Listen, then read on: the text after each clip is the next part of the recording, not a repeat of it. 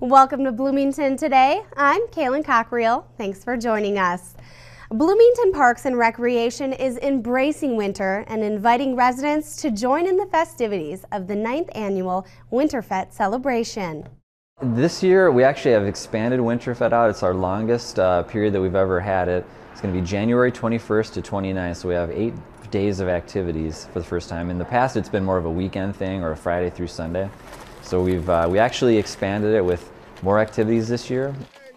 In years past, Winter Fete has proven to be a fun-filled family weekend that literally has something for everyone. Backed by popular demand, you'll find ice fishing for beginners on Bush Lake. Here, Minnesota DNR representatives will be on hand in heated ice houses to give fishing lessons.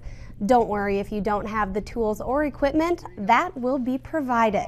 This free event runs from 11 to 2 p.m. on Saturday, January 21st. Also, you'll be given the opportunity to see Bloomington from a unique perspective by taking a ride on a dog sled at the Pond Dakota Winter History Festival.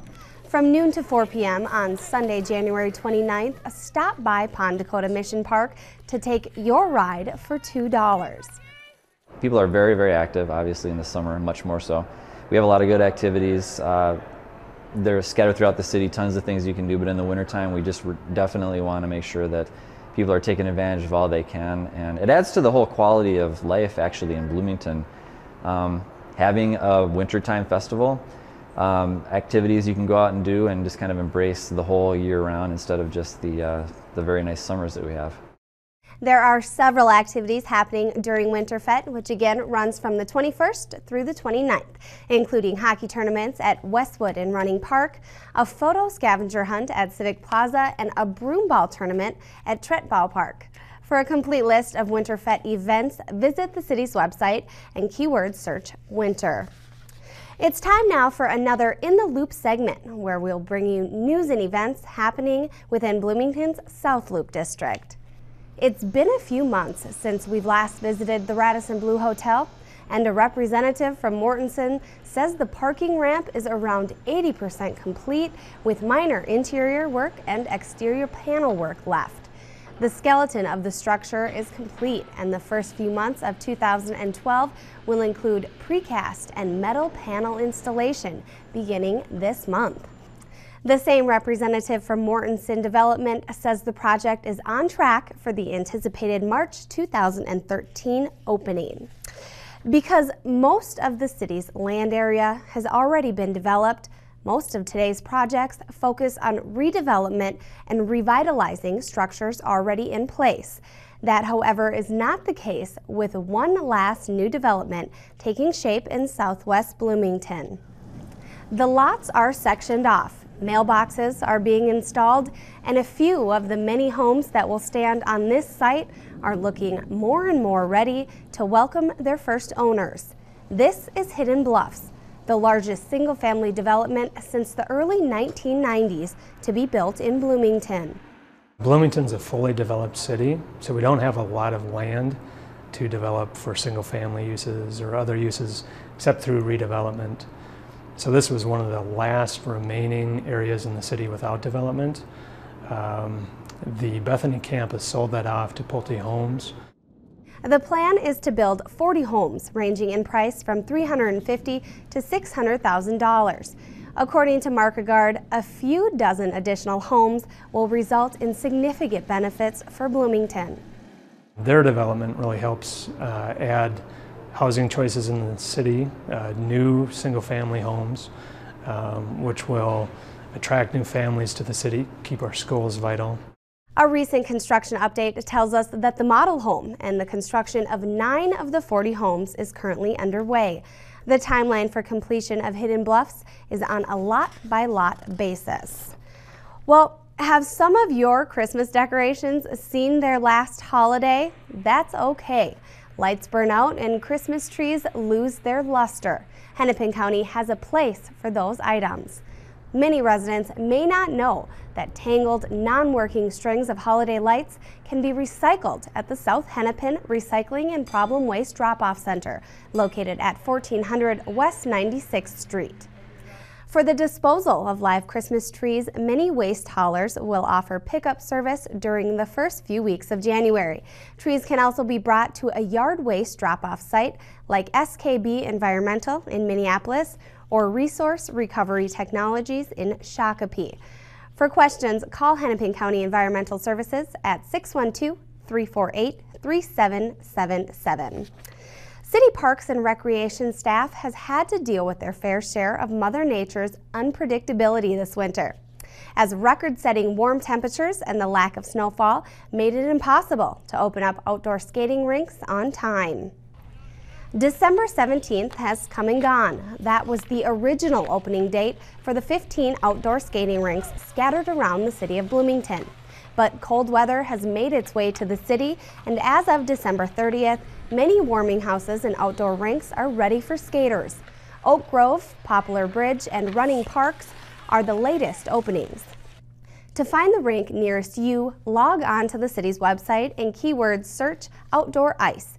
Here you can find the dates and hours of warming house operation, a map of the outdoor rinks around Bloomington, along with what amenities are available at a specific rink, like if there are floodlights or hockey nets. Rinks are also available for rental. Interested residents are asked to contact Parks and Recreation at 952-563-8877. It's now time for a short break. When we come back, we'll be joined by a representative from the Bloomington Convention and Visitors Bureau to discuss what's in store for 2012. Stay right here. Mom, Dad, I need to talk to you. I'm scared. I don't think I can go back to school tomorrow. There's a guy and some of his friends who are after me. They hate my clothes, the way I talk, everything about me. I know. You're stupid and ugly. Did you hear me? I'm scared. Listen to what they have to say. Take a stand. Lend a hand. Stop bullying now. I'm Gene Winstead, Mayor of the City of Bloomington. I'm really excited about a collaborative between the cities of Bloomington, Richfield, and Edina. In partnership with Blue Cross Blue Shield, everything we do in the planning and development of our city, we can keep in mind different ways to allow people to live healthier lives. The initiative is Do Town, and we're looking for the help of all of you. Let me see you shake that body. Come on and rock that body. Let me see you good shine. Everybody move your body. Let me see you shake your body. Come on and rock that body. Let me see you move so good. Welcome back to Bloomington Today. We are now joined by Jan Krales. Jan is the Vice President of Marketing for the Bloomington Convention and Visitors Bureau. Welcome, Jan. Hi, how are you today? I'm wonderful. Great. Well, the Bloomington Convention and Visitors Bureau is embracing 2012 with some great upcoming events and packages. Why don't you start off by telling us about the big ticket packages that are available for residents who want a little vacation while staying in town. Exactly. The big ticket package was created to be a tourist in your own town, basically. It's a great hit with our out-of-town visitors, so we thought why not offer it to our local residents as well. And what the big ticket is, it's much like the Disney Park Hopper Pass. So you get to visit 6 attractions within a 3-day period. And it's very affordable. All the rates are substantially discounted by 30%. And the great attractions are, of course, Mall of America, Nickelodeon, the Sea Life Minnesota.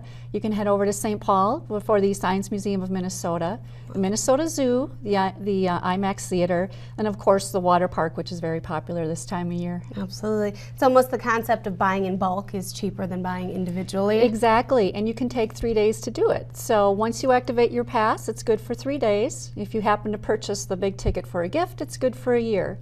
Oh, wow. And adults are $79 and children are $69, so it's really a great affordable family activity to do this winter. Absolutely. Well, one thing that we talked about earlier in this particular show was the progress made on the Radisson Blu Hotel over this past year.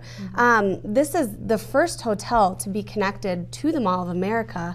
How does the Bloomington Convention and Visitors Bureau see that benefiting the city of Bloomington? You know, we're thrilled to be the second destination that will be featuring the new Radisson Blu hotel. The first one just opened in Chicago, and we were able to see a sneak peek of some of the prototype rooms of this very modern, contemporary hotel.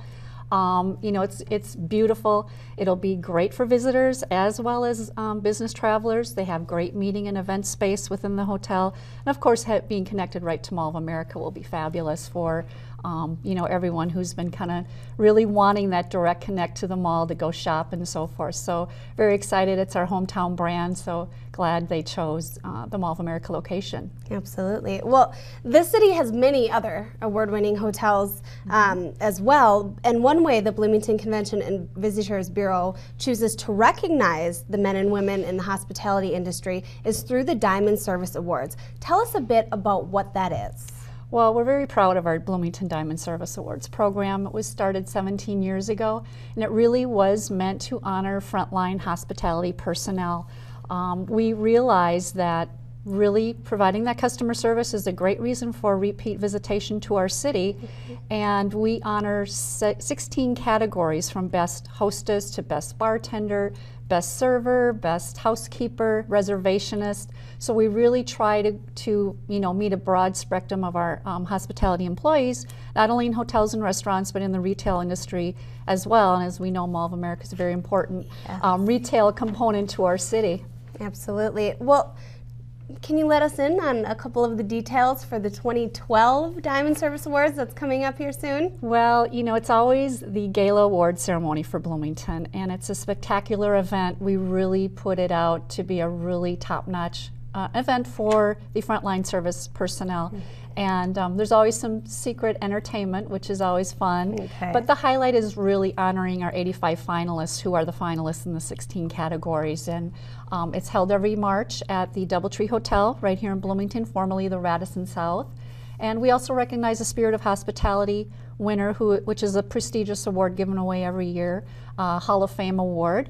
And we also honor the Bloomington Food Safety Awards. Now, those awards are given by the City of Bloomington for those establishments that have really practiced safe food handling practices and food safety. So it's another great component of, you know, a great place to stay and eat and shop. Absolutely. All noticeable, very noteworthy occupations and things in that sense to be recognized. But why does the Bloomington Convention and Visitors Bureau choose to recognize this industry in the way that it does? You keep saying frontline. Right. What does that mean? Frontline are really those employees that do meet our customers one-on-one. It's the first welcome in the van, you know, from the van driver from the airport. It's the greeting you get on the phone from our hotel reservationists. And again, it was going back to ensuring good customer service brings repeat visitors back to Bloomington. It's a great motivational tool, and it's just an all-around great way to showcase our city and Mall of America. Absolutely. Any other big news coming up for Bloomington in 2012? Well, we're excited. 2011, we did have a strong year, so we were happy to see the hotel and the economy coming back. So that was strong, positive news in our hospitality industry. You know, the Convention and Visitors Bureau works hard year-round. Our goal is really to bring meetings and conventions and special events and visitors to our city, to stay in our hotels, to shop and to eat. And of course, we do that through selling many fun packages on our website, getaway packages, family fun, big tickets. That all is part of the experience for a great getaway vacation. And some notable events that we host every year are the Iron Girl Duathlon over at Normandale Park. Brings in 1,500 female athletes to run 2 miles, bike 22, and run 2 miles. That's every September, so that's a great event. We just secured the Women's Half Marathon, which will take place in August, which is a brand new event, and they're shooting for 5,000 attendees. Again, women from all around the United States. It's the 100th anniversary of the Girl Scouts of America having their big annual national convention right here in Bloomington and Mall of America. So lots of Girl Scouts going to be here in March. The Ryder Cup, even though it's 2016, it's an event that we're already working on and planning for with our hotels and our visitors that will be arriving for that event out at Hazeltine National Golf Course. So lots of things. There's always an updated calendar of events on our website.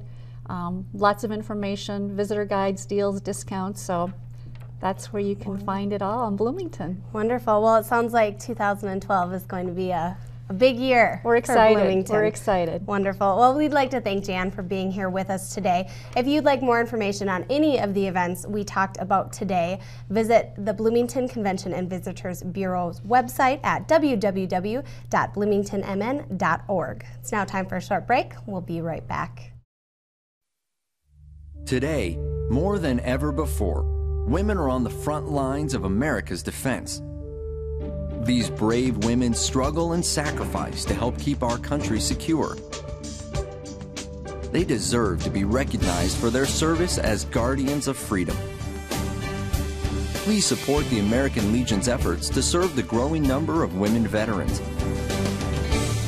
Go to legion.org/honor-veterans to find out how you can help. They call them the golden years, and for many seniors, they are. But for too many others, retirement is like a prison. Do you have any jacks? The difference?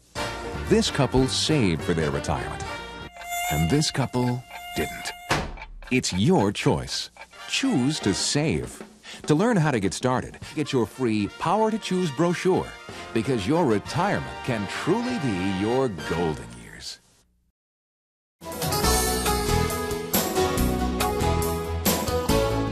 Welcome back to Bloomington Today. A few weeks ago, we were joined by a Cornerstone development coordinator who told us about Cornerstone's annual Santa Shop event. We were on site before the holidays as numerous volunteers helped prepare for this event.